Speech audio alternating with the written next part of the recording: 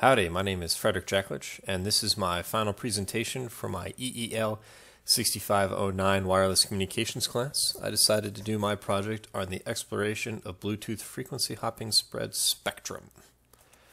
Okay, here's my overview. I'm going to just go through a quick introduction where I talk about what is the frequency hopping spread spectrum and the history of Bluetooth and its technology. And then I talk about how I kind of tackled this project in two parts, where I look into how is the technology currently used in both the military and in the civilian worlds. And I also generated some MATLAB codes and did a quick little exercise to kind of explore how the frequency hopping spread spectrum works. I then evaluate my MATLAB exercise and code and see how it performed up to in the presence of an interference signal, and then I'll follow up with some related work and new technology related to Bluetooth and finish with summary and conclusions. So what is the frequency hopping spread spectrum? Basically, it's a technique where you hop signals across several different frequency channels. This is all based on a small network called a piconet, pico meaning small, where you have a single master device and 1 to 7 slave devices. This is kind of important because you can have multiple piconets in close proximity in the same room, and they shouldn't interfere with each other because of this ability for the signal to hop. So where did the name Bluetooth come from? Everyone knows what it is, but not too many people know where it comes from. And I apologize in advance if I butcher this, but it's named after a 10th century Viking monarch named Harald Blatand Gormson. Blatand literally meaning Bluetooth. I suppose the guy had a Bluetooth. He's known for uniting modern-day Denmark and Norway in a very peaceful way. He didn't have to conquer the countries or the region. He actually was able to bring local tribal leaders together and come to an agreement under his reign. But that still doesn't really get to where Bluetooth technology really comes from. In 1994, the Swedish company Ericsson Mobile Communications was looking into an inexpensive low-power radio interface between mobile phones. At that time, if you want to connect two mobile phones together, you needed cables and PC cards. So they started doing research into this, and by 1998, Intel, IBM, Toshiba, Ericsson, and Nokia, all these different companies were looking into the same kind of inexpensive, low-power, radio technology, and they've decided to come together to form the Bluetooth Special Interest Group, a royalty-free group. So they did it very peacefully, just like how Harald Blatand brought his group together to create a standard for short-range, low-power radio link. In the lower right, you can see how the Bluetooth Special Interest Group, or SIG, decided to honor the Viking monarch by making the Bluetooth symbol the combination of the H and B runic initials. So that gets into, now we have Bluetooth technology. It's been around for almost 2 decades now. What does it do? How does it work? Well, it operates on the 2.4 gigahertz band to transmit packets of information from a master device to its slaved devices. It's known to work on the ISM band, or the Industrial Scientific Medicine band, and it uses 79 radio frequency channels, each spaced 1 megahertz apart. Now the problem comes up is in the ISM band, there's a lot of other things that also work in that region, which includes wireless LANs, baby monitors, microwave ovens, medical equipment, military radars, and industrial heaters. You can even do a little experiment where you try to put your Bluetooth phone next to a microwave while it's operating, and see if you can listen to your tunes on your wireless headphones. It probably won't work. And please note, don't actually put your phone inside the microwave and turn it on. Yeah, that doesn't work very well. So now we get into the first part of the 2-part series of my project, which is, how is the frequency hopping spread spectrum used today? Now, we all know what Bluetooth is, but how does the military use it? They use it for mostly for wireless communications. There is a need to transmit data in a secure manner. You've going to have a lot of friendly forces in the battle space, and you've got potential enemies trying to listen into your transmissions. You need to find a way to easily, secure your communications while allowing your friendly forces to listen to you, but denying the enemy. The way that they've gotten around this is by creating the different systems depending on whether you are on the ground or in the air.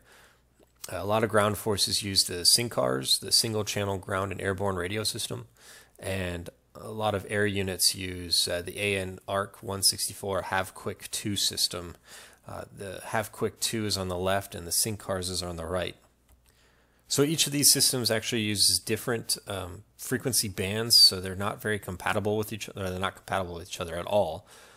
But what they do to operate them, you have to know a time of day, usually generated from a GPS signal, a word of the day, which is like a 6-digit, 6-segment stream of data that you need to input into your device, and a net number, which allows for multiple words of the day, multiple WADs to be used simultaneously without interfering with each other. So why is this important? It means that if you want to talk to a particular aircraft, you just dial in the appropriate sequence, and you can talk to them, and your frequency will hop together in sync with each other, so that you're not stepping on or interfering with someone else trying to communicate to his buddy. So let's talk into civilian use, which is mostly Bluetooth from my research. Not too many hardy devices like you see in the military. Mostly it's just your smartphones, your tablets, and your computers, and these are known as essential devices. What they do is they send data between mobile devices. You can use them to set up an ad hoc network between computers to transfer data, or you can tether smartphones to computers to use the mobile networks instead of, say, using the Wi-Fi network, which can consume less battery power. So you could see where it could be advantageous to use this technique. Other devices that use Bluetooth technology are known as peripheral devices. These include headsets, stereos, your mice and keyboard, your gamepads, printers, various sensors around the house, could be your car. So there's a nice little graphic there at the bottom where you're connecting to both. You can connect your phone to your home sensor, to an EKG, to your car. What this does is it creates an internet of things that I'll get a little bit further into later on in the presentation. So here's where I'm going to start talking about the second portion of my project, which is the MATLAB exercise into the frequency hopping spread spectrum. The source code was provided on the MathWorks website, and here's the link. But for the most part, what that code was a transmitter. What I wanted to do was introduce a potential interference piconet and make a receiver and see what kind of signal I can get back and how well does this technology perform in the presence of an interfering signal. So here's just a block diagram. So on the left is the transmitter where you have your original data sequence. You will create a spreading code. You'll combine those two and run it through a modulator, which has your carrier frequency. Now, you'll usually transfer it through the air. The channel is just open air, line of sight, where it will be demodulated with the same carrier. You have to know that the transmitter and the receiver have to be in sync, otherwise the system will not communicate. And then you'll desynchronize and get the final output code. I added a little box there for the interference piconet, which is just the possibility of another piconet operating at the same time, and there's always a potential for interference, even though that potential is very, very small. So let's dive into the code here. The first part of it was to build a transmitter, and this code was again provided by the MathWorks website. But we generated 25 bits and then created 60 samples for one cosine, and these bits will either be a 1 or a -1, and that's important later for the BPSK modulation. We use a -1 to represent a logical 0, and a 1 represents a logical 1. It's at this same time we also create the carrier signal along with the bit stream. This slide talks about BPSK modulation. The diagram, constellation diagram, is on the right, where you've got either a +1 or a -1, and that's just kind of backed up in the math on the left.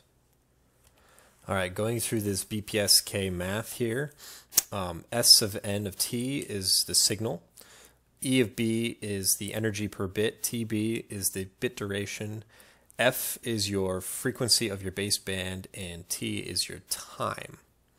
So if the value is positive, you're going to get a 1, you're going to return a 1, and if it's negative, you're going to return a 0, or in this case, a -1.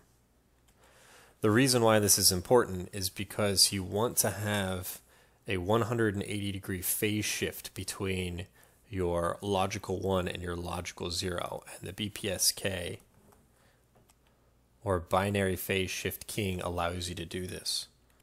Okay, so here we start creating 6 different carrier frequency channels at 10, 20, 30, 40, 60, and 120 hertz.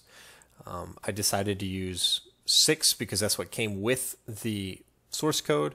I decided not to add any more to it because it's a little bit easier to evaluate later on when you have 6 channels versus 79 channels that Bluetooth has.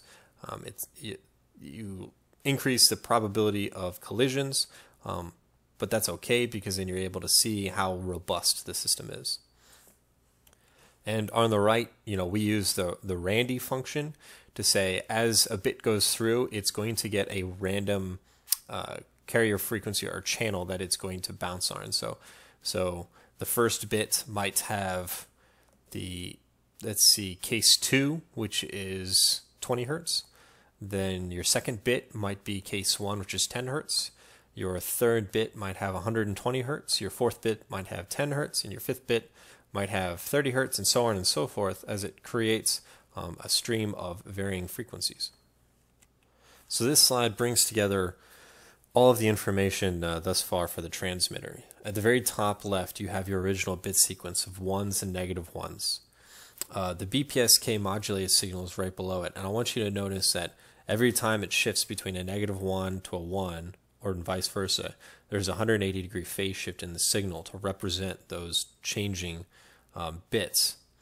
Then what you're going to do is you're going to run it through the spread signal with the 6 different random frequencies.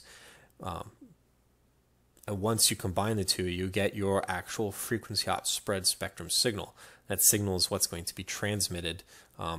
In this case, it's simulated through the air. It's just done on software, but that's what you can kind of expect your phone or your computer, whatever Bluetooth primary device, to be pumping out. Again, in this case, we're using 6 frequencies instead of 79. Now on the right, again, it's the same frequency hop spread spectrum signal, but I decided to take the fast Fourier transform here. It's duplicated, but on the left you can see how you can, it peaks at 10, 20, 30, 40, of 120 in there, you have 60. It's a little hard to see, but you can see where